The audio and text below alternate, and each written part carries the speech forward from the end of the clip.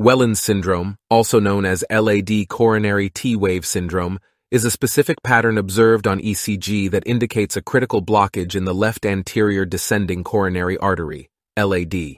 Diagnostic criteria of Wellens syndrome include a recent chest pain that is resolved, negative or minimally elevated troponins, abnormal ECG pattern which include biphasic or deeply inverted symmetric T-waves in precordial leads, mainly in V2 and V3, absence of pathologic Q waves, isoelectric or minimally elevated ST segment, and normal R wave progression.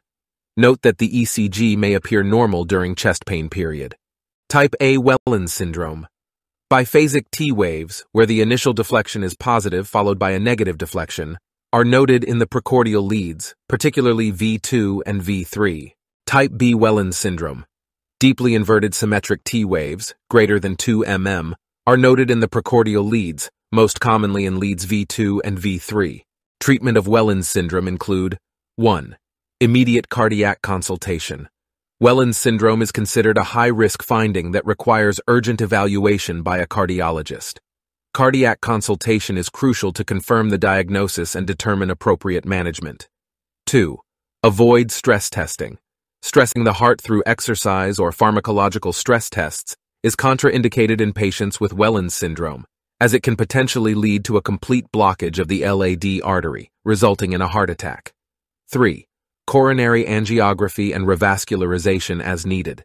The gold standard for diagnosing LAD stenosis is coronary angiography.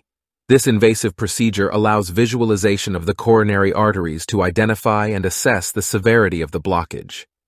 Once LAD stenosis is confirmed, revascularization procedures such as percutaneous coronary intervention, PCI, or coronary artery bypass grafting, CABG, may be performed to restore blood flow to the affected area of the heart.